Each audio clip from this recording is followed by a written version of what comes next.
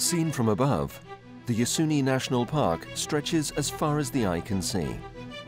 1 million hectares of the Amazon basin with a biodiversity unique in the world. It's a sanctuary for indigenous peoples. This vast green area conceals Ecuador's largest oil reserves.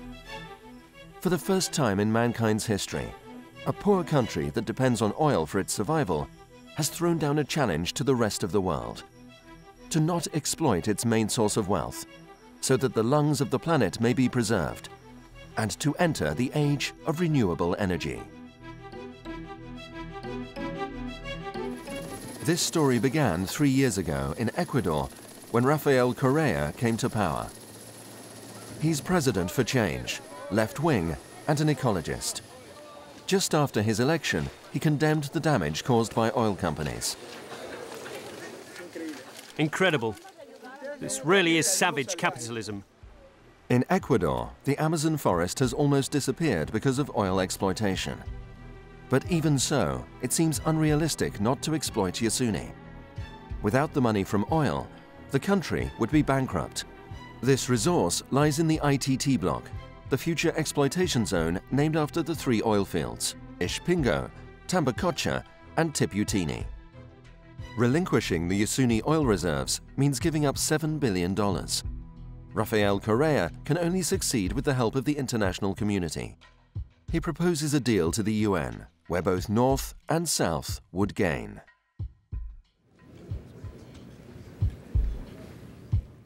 We are prepared to make this huge sacrifice, but we are asking for the participation of the international community, particularly the developed countries who are the main polluters of the planet. We ask them to participate by means of a minimal financial compensation for the ecological benefits generated through the proposal.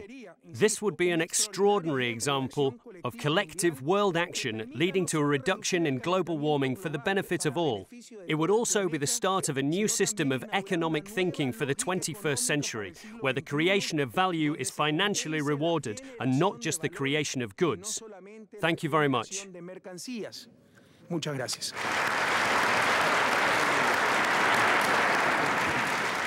En este momento, sobre todo la economía de mercado, currently, the market economy places value on the creation of goods. If I want to buy a tractor in the United States, I must pay for it, or I won't be able to use it or benefit from it. But if the Americans want to breathe the clean air from the Amazon, they don't have to compensate us. In economics, that's called an open access resource. It's a resource that has a value, but no exchange value, no price. And yet this resource surely has the highest value on the planet, because without this clean air, without the Amazon, there would be no life on the planet. The president calls on 4 public figures to bring this idea to life. Yolanda Cacabatza, former environment minister. Carlos Larrea, doctor of economics. Francisco Carrion, former foreign minister. And Roque Sevilla, former mayor of Quito. He's a businessman and a committed ecologist, and he heads the team. It's a very difficult challenge. We have to play this utopian idea and these completely new concepts, transform them into reality.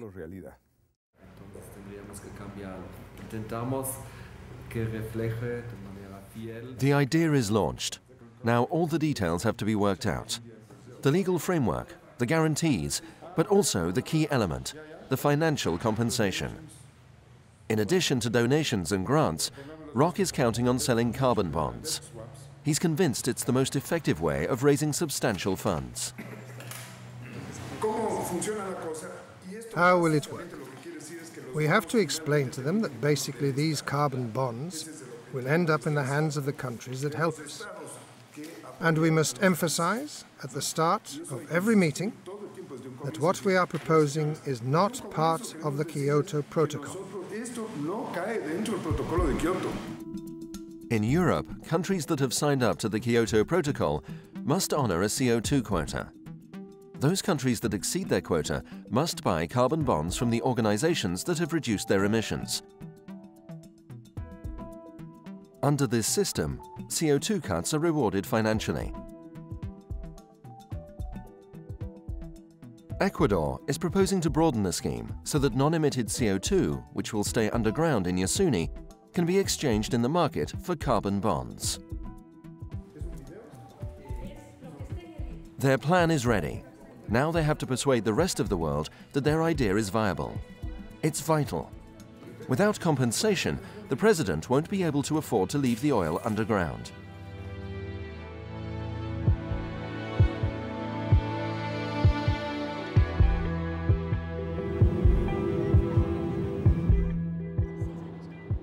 They start their campaign in Germany. It will be difficult. They're arriving in the middle of the financial crisis. But Germany is the leader in the fight against global warming. The German Greens were the first to pick up on this idea.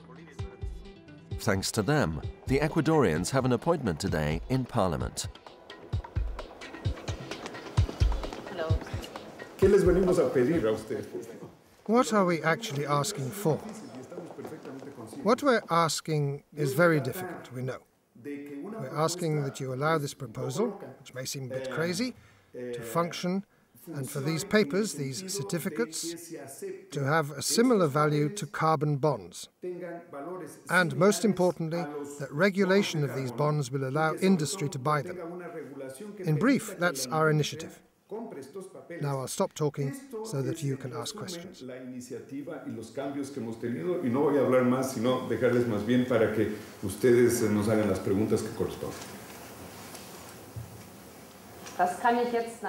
After this presentation, I must tell you that you have succeeded, with our support, in starting something exceptional. This is a revolution, and for it to work, it must be well prepared. Unfortunately, I can't answer the questions about the new carbon bonds now.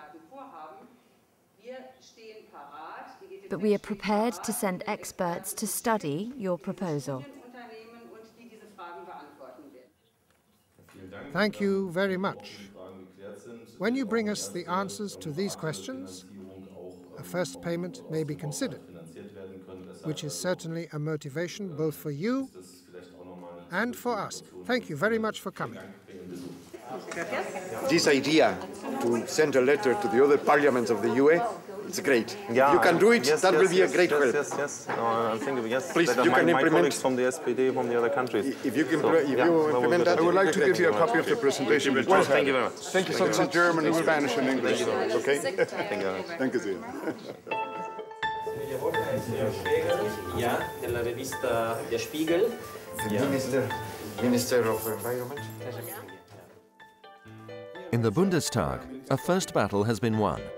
Now another one must be won with public opinion and the media, essential for putting pressure on governments. Very good question. With the money that we're getting, that will go to a trust fund, and that trust fund will be, of course, the government of Ecuador and the governments of the countries who are supporting the idea. So there is a control. But we're using this swap system of projects that are already before discussed and accepted. And I was just saying it would be much easier just to exploit oil and not to ask anybody and not to make conditions. Here, everything is conditioned.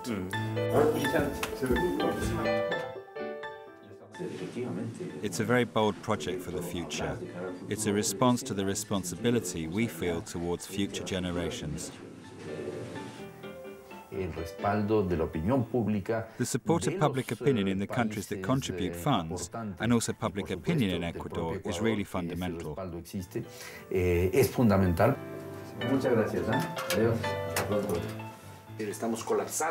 Our civilization is in a state of collapse, and in order to prevent it, we're trying to place a value on nature. We think it's the only way to prevent this collapse. With this idea, we want countries to make a moral and ethical contribution in order to find a balance between the three major problems of our time, which are climate change, the destruction of biodiversity, and poverty and inequality.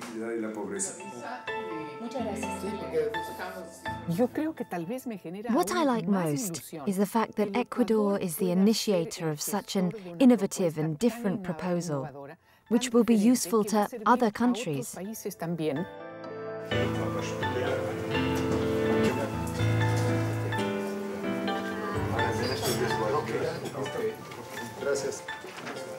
So, Mr. State Secretary, please meet the Minister for Environment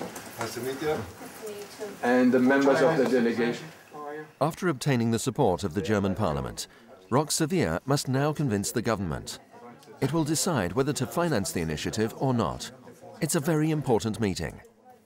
The product, if we can call it that we would put on the market would be these tons of CO2 that we won't have emitted. Our central idea is to issue something like carbon bonds. We have called them Yasuni guarantee certificates.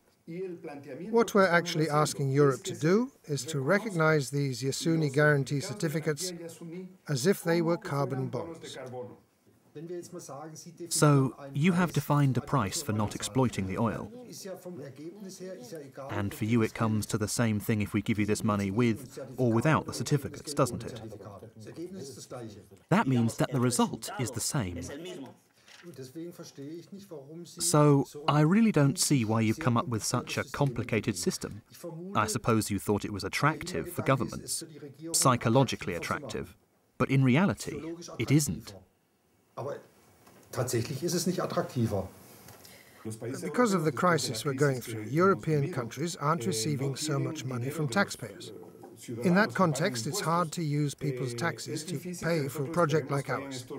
That's why we thought of financing the project via the market. If you are prepared to fund it directly, that's even better.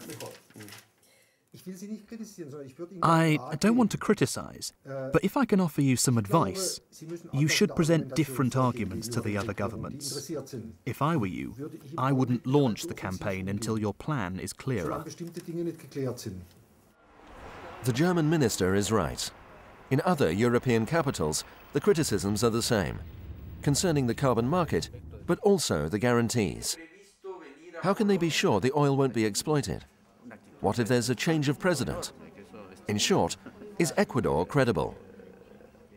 My second question is about the stability of your country. How could political instability in Ecuador affect this initiative?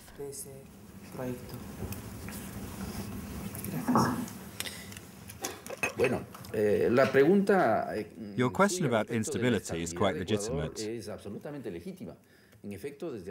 For more than 15 years, Ecuador was in a period of institutional crisis.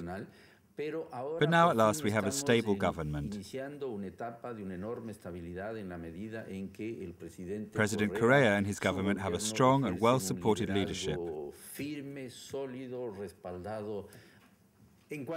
So what will happen in 10 years? It's hard to know, but our intention is for the oil to stay underground forever. What happens if we extract the oil? They'll take the capital back from us. We will only use the interest. The guarantee is the capital. If we ever fail to keep our word, then this trust fund will return the money to the people who gave it to us.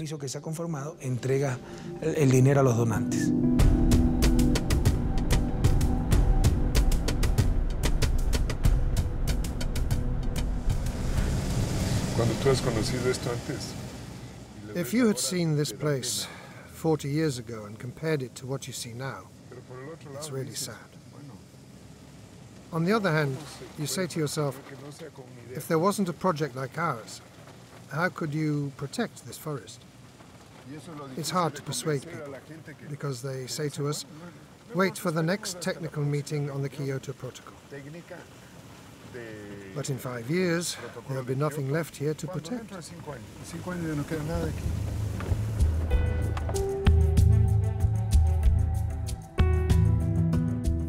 In Madrid, Francisco Carrion arrives in friendly territory. He was ambassador there and made an excellent impression. He's almost certain he'll get results. But he comes across a problem which Spain isn't the only country to raise.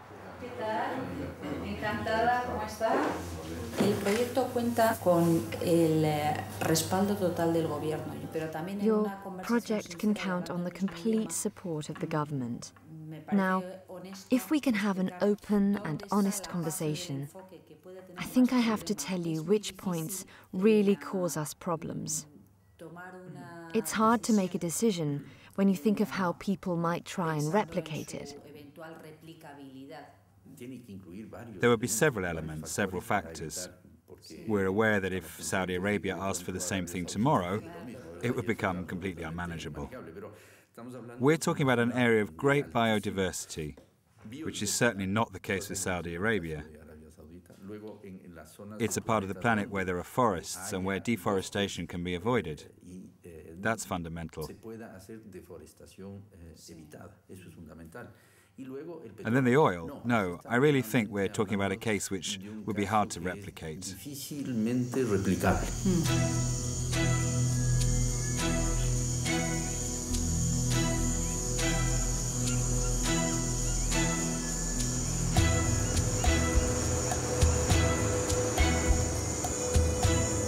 ¿Tú lo conoces a Juan del Hierro? Do you know Juan de Hierro? He's one of my associates, an expert on orchids. What did you see?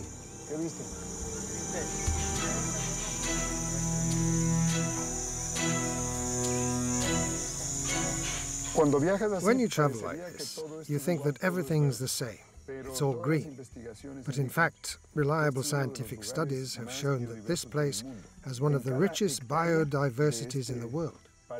Each hectare contains over 650 species of trees. In fact, in all of North America, Alaska, Canada, the United States and Mexico, there are only 1,000 species of trees. Do you realize how much diversity there is? Can you see it all? It's impressive. Certain plants, certain insects, certain amphibians contain extraordinary chemical substances. It may be that these chemicals could be very important for industry or medicine.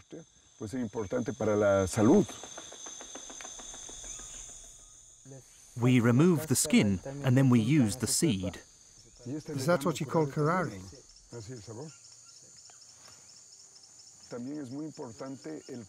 It's also very important to preserve the cultures of the people that live here, because they've always lived in a very close relationship with the forest.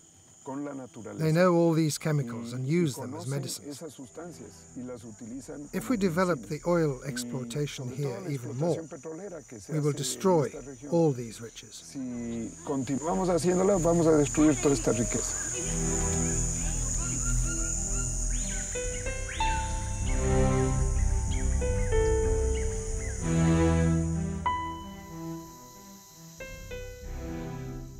The Indians under threat from the exploitation are the Hua Irani.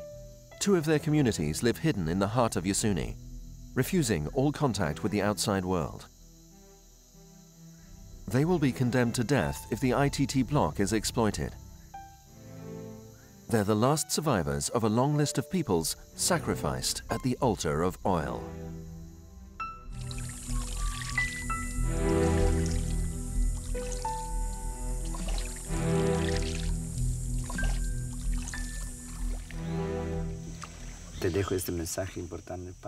I wanted to give you this important message because we want the whole world to listen to us and to let us live in peace. We know what will harm our forest, I should say our home, because the forest is our home.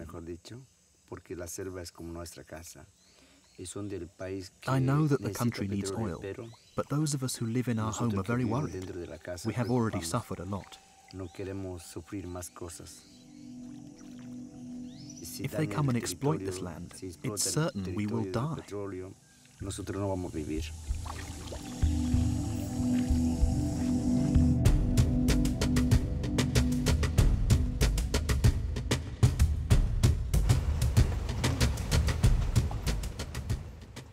The real difficulty comes from Quito.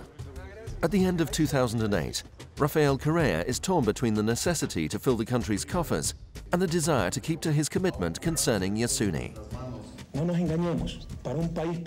There's no hiding from it. For a poor country like Ecuador, giving up oil is too great a sacrifice if there's no compensation.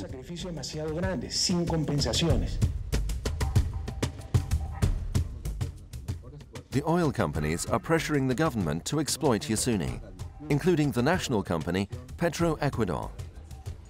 Correa yields to the pressure and gives the go-ahead to Ecuador to prepare the exploitation. Previous governments had already started to carve up the park. 3 companies are already established: Oriental, Ecuador, and Repsol. The oil feast isn't yet over. Reversing the course of history will be difficult. We know that we must go beyond the extractivist model. We know that we must protect nature, but we have to watch out for a certain aspect of ecology. Very often the northern countries demand that southern countries do what they haven't done, i.e. protect nature. But in poor countries, for environmental protection to be viable, it must create wealth to improve our population's standard of living.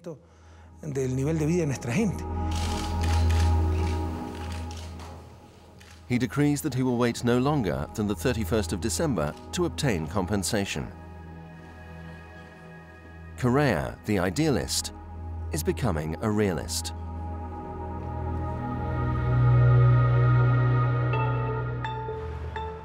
This cut-off date is seen in Europe as an ultimatum. Rafael Correa isn't making his envoy's task any easier. Quite the opposite. Forced into a corner, they must redouble their efforts. You have the support of the Senate and my commitment. What's important when we're in front of the President is to have support. We need firm indications of support. As chair of the Environment Committee, it seems to be a really important and unique initiative which merits our total support at every institutional level.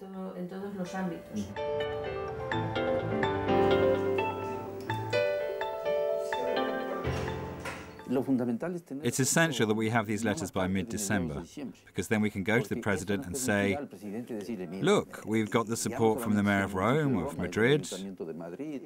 It's very important that he sees we have institutional support, and we can get it very fast. With these letters, we will have more room to maneuver with the President. Don't worry.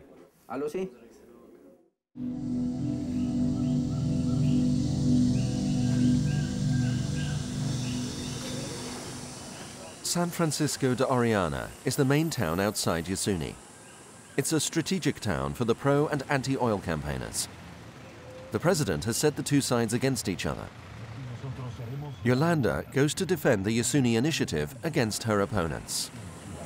Tengo expectativas importantes, creo yo, porque es la primera vez que vamos a... I'm worried about this meeting, as it's the first time we've presented our project in the Amazon. We must take care not to raise expectations too high, even if we believe that we'll succeed. We don't have anything certain yet.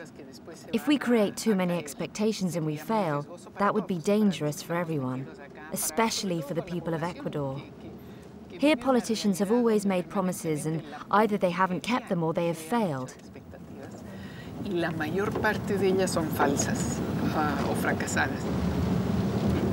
Así que vamos a medir qué pasa en el día. We'll see how it goes today. We're going to the auditorium. I don't know where it is yet. This is the town hall. Yolanda is right to be worried. Her opponents have wasted no time since they received the president's go-ahead. It's a natural resource in a protected area.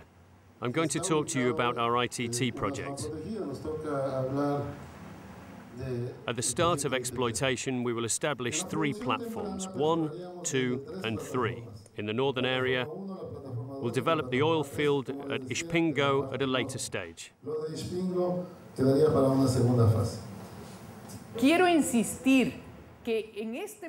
I really want to emphasize that, at the moment, I and the other members of the Yasuni Commission can't guarantee that it's going to work, because we don't have a partner who's prepared to pay to leave the oil underground. But when we do have one, obviously we will be the first to come and tell you that, yes, this is going to work. Then we can work together to decide how to develop the Amazon. There is a possibility that Mrs. Cacabat's wish will not come about. So we at Petro Ecuador are obliged to have an alternative. That's why we wanted to tell you that we're working in case this initiative doesn't succeed.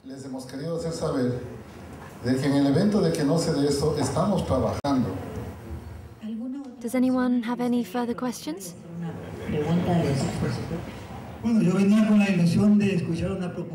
I thought I was going to hear about the Yasuni ITT initiative to leave the oil underground, but this has been a public presentation on the ITT exploitation.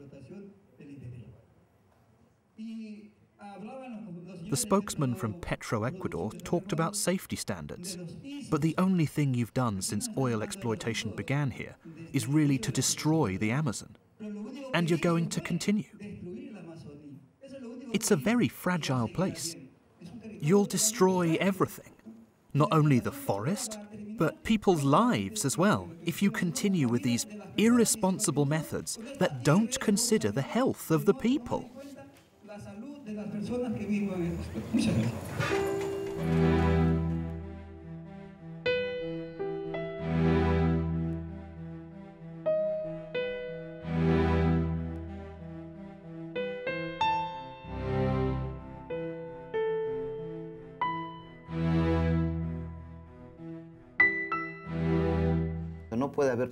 There can't be two proposals, one for protection and one for exploitation.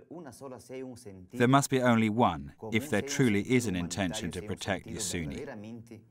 Our organisation is proposing the only valid option, the protection of Yasuni as a World Heritage Site. We will resist. We will call on others to resist. Va a haber resistencia. La CONAIE convocará una resistencia.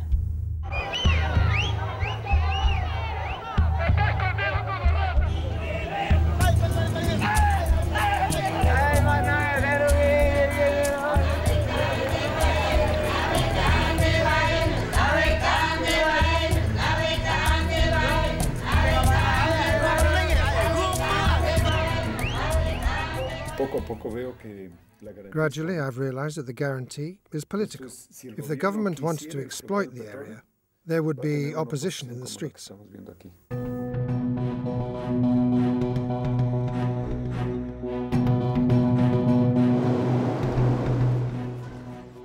Only a month before the ultimatum runs out, the president's envoys go to Norway. Norway, whose wealth is based on oil, has just launched a global program to save tropical forests. The idea is to fight against global warming by reducing deforestation. The funds released are considerable, and therefore Rock thinks there's a chance of some financing. Good morning, I see your picture in the paper. So what desperates us is the timing. In some things you can wait, but in biodiversity you can't wait. Biodiversity goes away and it's away, and that's it. And that is why we are pushing this idea of a pilot project. I think the first thing is, of course, that we are, as you were, keenly interested in forest protection, and the starting point and the link to this being paid for not exploiting your oil resources is not the angle from which we would come looking at your project.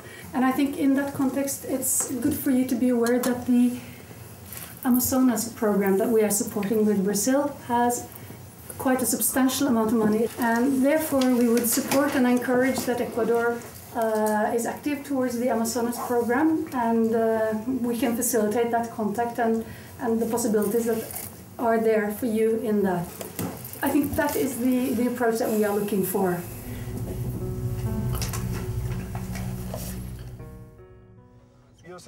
I'm really very disappointed, very unhappy. I think we can leave the basis for future discussion here and keep in contact, but I believe we really must try to get our project through as we have planned it. I know we'll get there. We have to fight.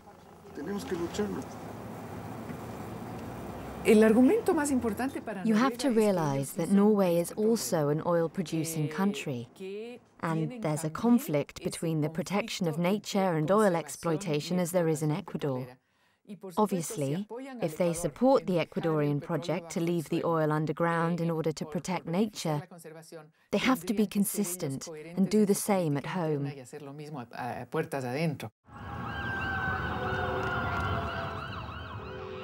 After the failure in Oslo, Washington is the last leg. A wind of hope is blowing over the American capital.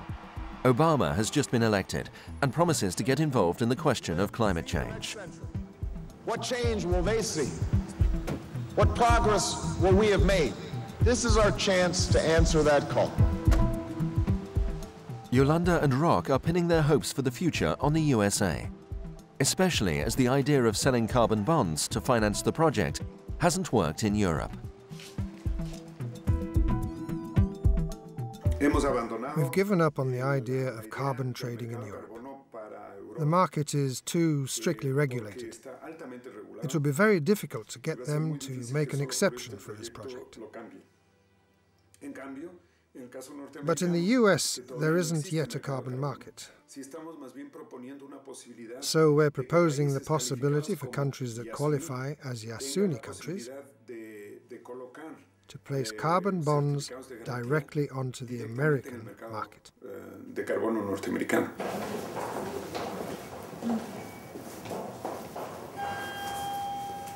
We also expect that the US gets into the Kyoto Protocol. And if that happens, you're going to need a lot of certificates.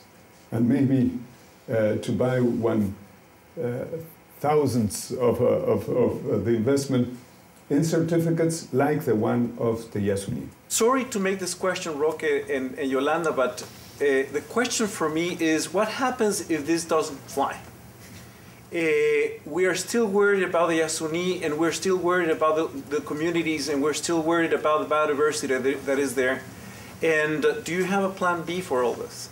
Well, the plan B is to exploit the oil. I think that's the reality. If a country has tried to develop a different idea, and this idea just doesn't fit in the international community, then you go back to what everybody's doing. If you find oil, you exploit it and you use it.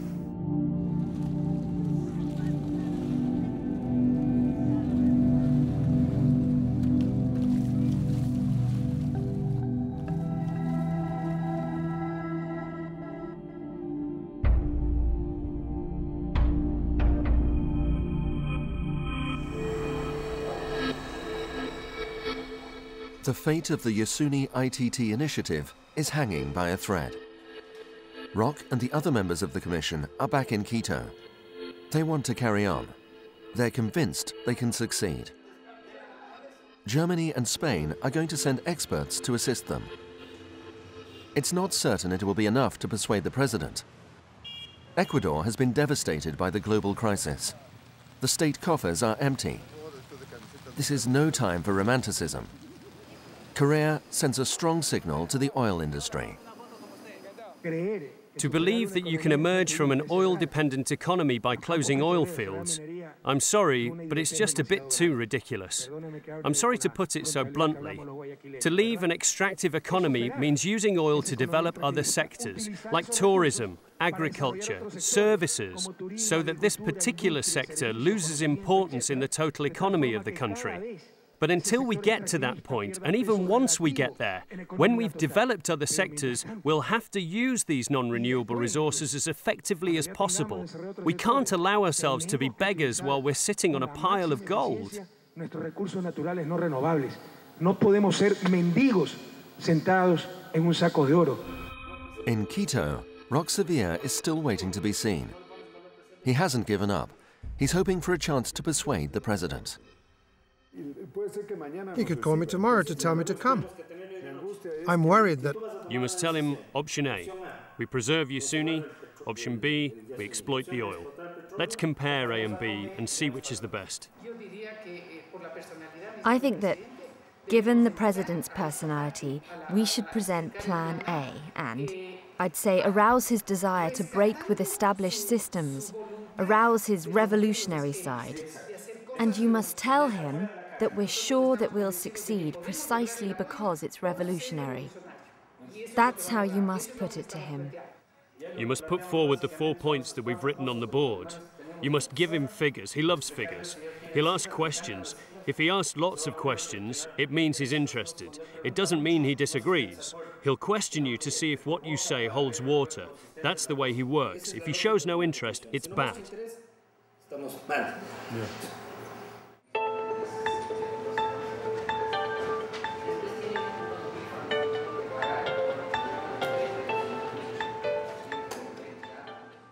It was a hard battle. The time limit for finding economic compensation required by the government had expired, and we hadn't obtained the compensation.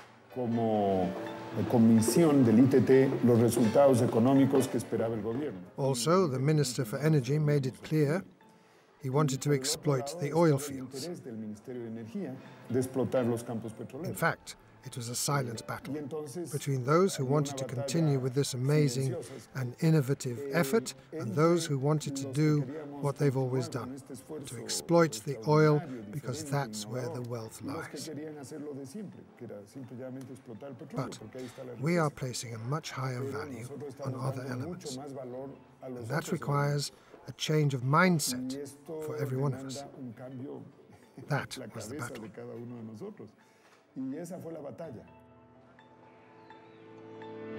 The battle takes place in the presidential palace behind closed doors, between Roque and the president.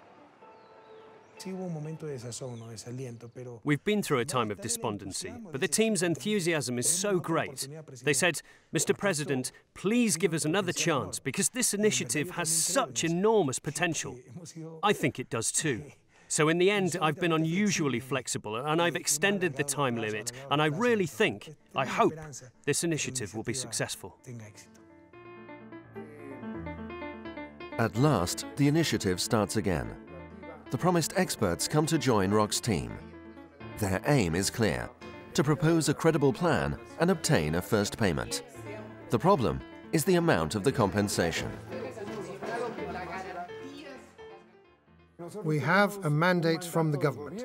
The mandate from the government is very clear. If you can't manage to find an equivalent compensation, we will exploit the oil.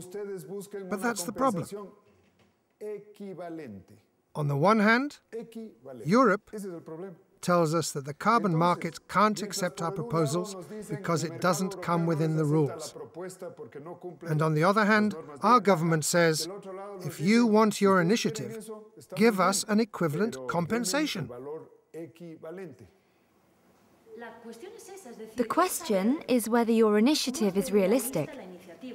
I think where you need to build strength is to persuade the government that this is going to go downhill in any case, oil exploration, because the world is changing.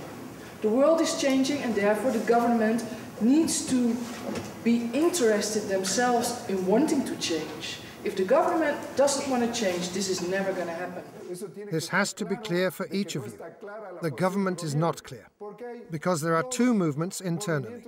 People who support us, of course, and then the people who want to extract the oil. I haven't worked with you for very long, but it all seems very rushed to me. I was told, if we haven't got the money by this date, we stop everything and exploit the oil. I don't know if it's very sensible, diplomatically and politically, to say that to the countries who are supposed to invest. And is it sensible to ask them for so much money?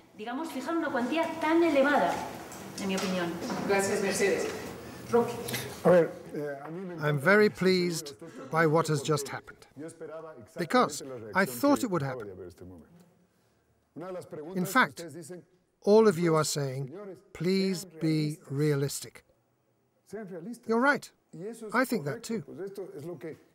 I tell myself that the easiest thing would be to be realistic. I know that there's an option B, an option C, and option D. But we're working on option A.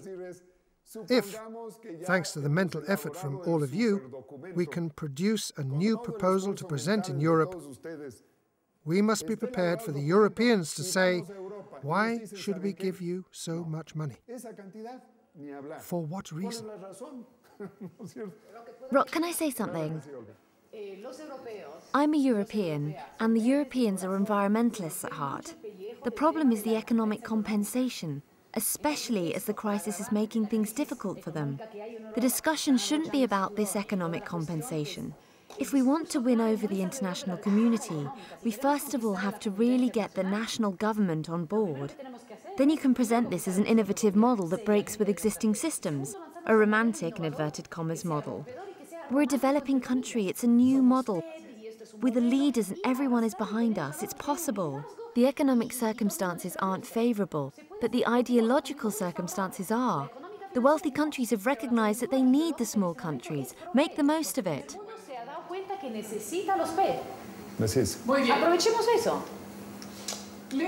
It's a great way to finish, Olga.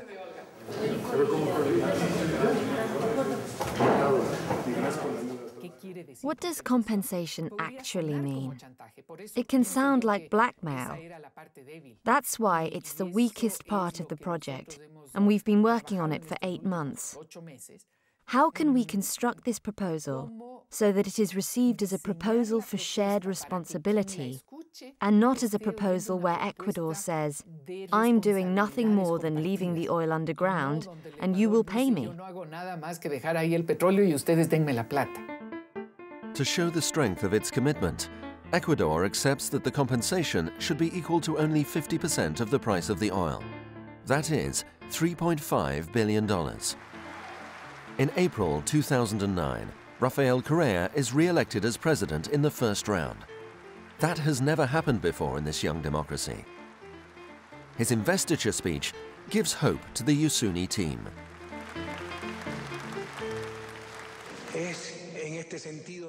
We are driven by a feeling of justice, of creativity, and we have developed initiatives like Yasuni ITT. We are continuing to support this initiative, and we plan to create a precedent which can change history.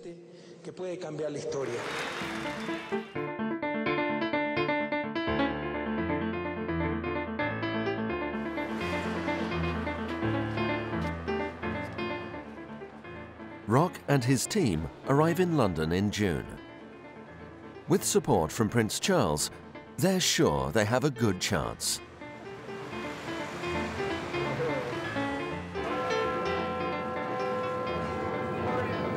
Yes?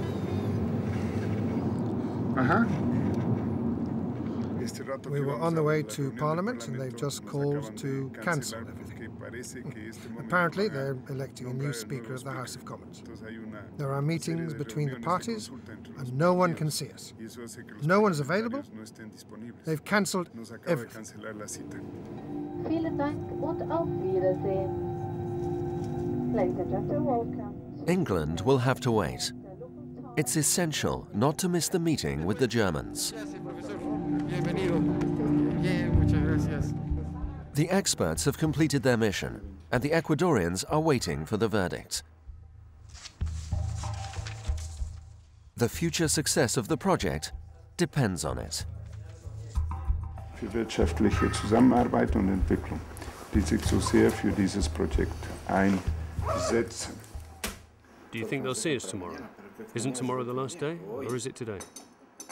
Today's the last day.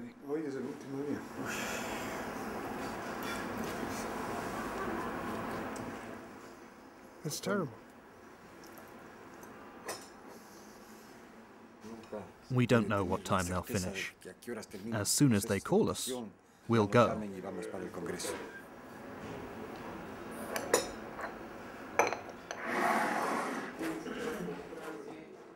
Let's go, gentlemen.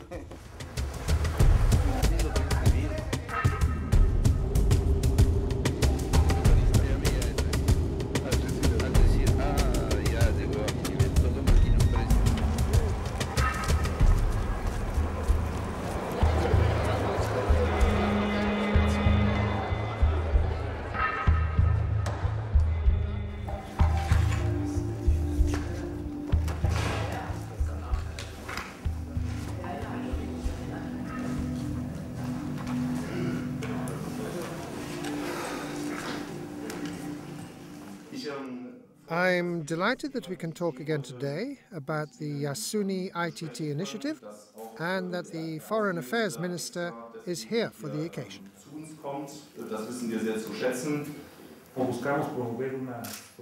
We are seeking to promote a society that is respectful of nature. This oil actually represents 10 days of global consumption. And I think that this effort to reduce pollution in the atmosphere would be beneficial to all.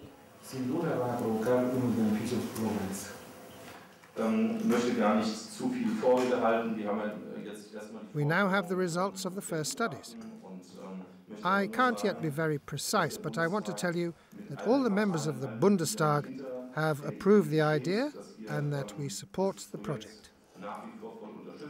If I understand your calculations, Ecuador would finance 50% of the net receipts. It is prepared to pay that. And the international community would finance the remaining 50%. I think that's a better, simpler plan, which we can talk about at world level. We will do that, and we will be your partner. Und dann sind wir Partner und dann machen wir das auch.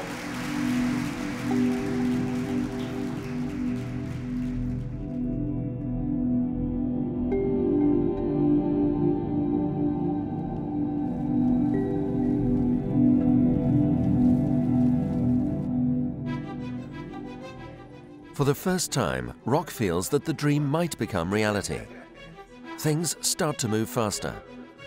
The German cooperation minister is ready to see them. In the car on the way to the ministry, they revise the last few details of a financing plan finished off the previous night. I've calculated year by year, country by country. First we have the USA, between 200 and 300 million. Next is Japan, between 50 and 70 million. Then it goes down. Then you have France, England, between 22 and 33. How much for Australia? 2.1.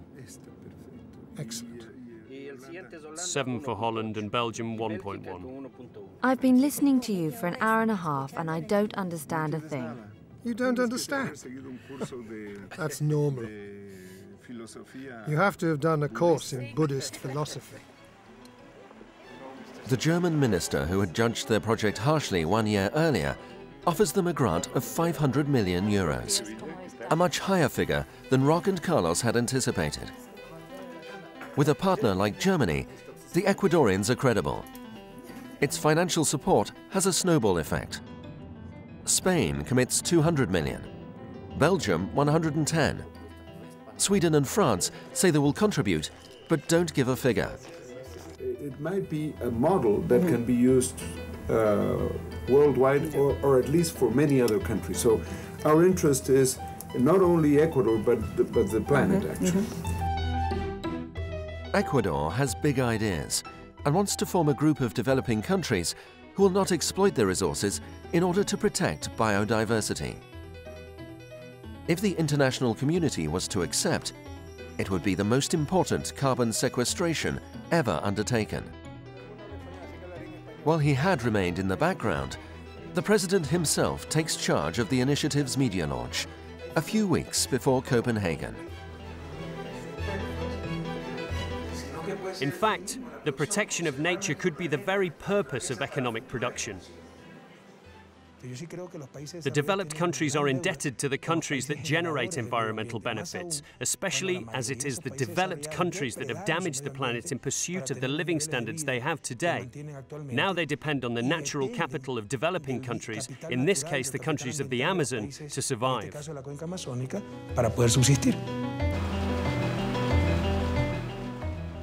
There's just one more leg to go for the Yasuni ITT initiative to become reality. The creation of the fund to control the financial contributions. This last stage is played out in Copenhagen. You must deliver now.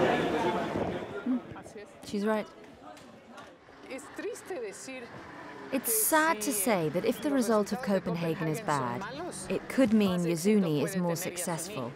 because it's something practical that can bring results in the short term. But that shouldn't be the equation.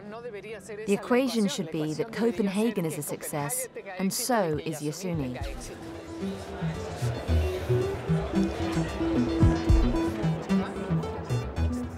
In the middle of the stalemate, the Ecuadorian project advances. The UNDP, the United Nations Development Programme, has agreed to manage the fund. The Yasuni team achieves a great victory in Copenhagen. 3 years earlier, no one was taking them seriously.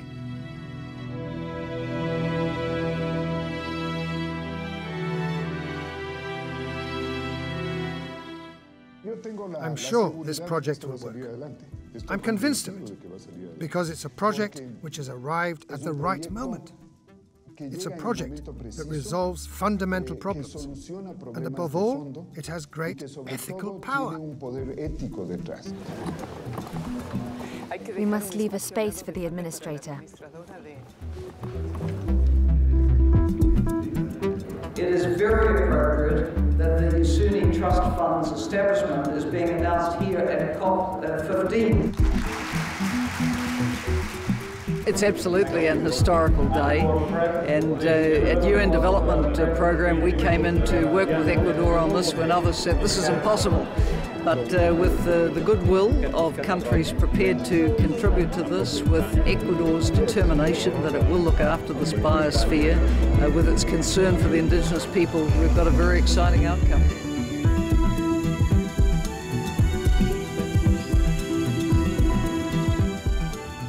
With its setbacks and advances, with its contradictions, Ecuador is beating a new path. If it succeeds, if this idea that's so simple and yet so difficult to realize comes about, Ecuador will be the pioneer that leads the planet into the post-oil era.